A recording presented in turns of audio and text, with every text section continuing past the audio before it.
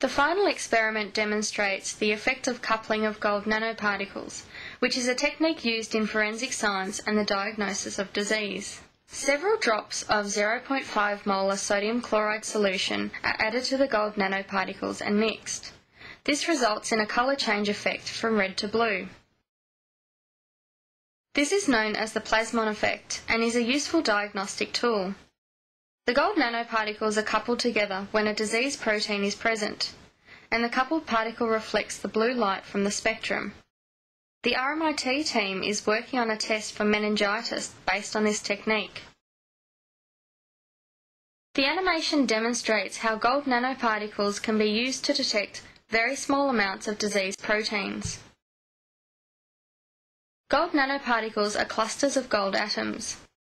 13 nanometer gold nanoparticles are red. Antibodies are attached. When the meningococcal antigen is present, the nanoparticles couple and the blue colour change is observed. This is known as the plasmon effect.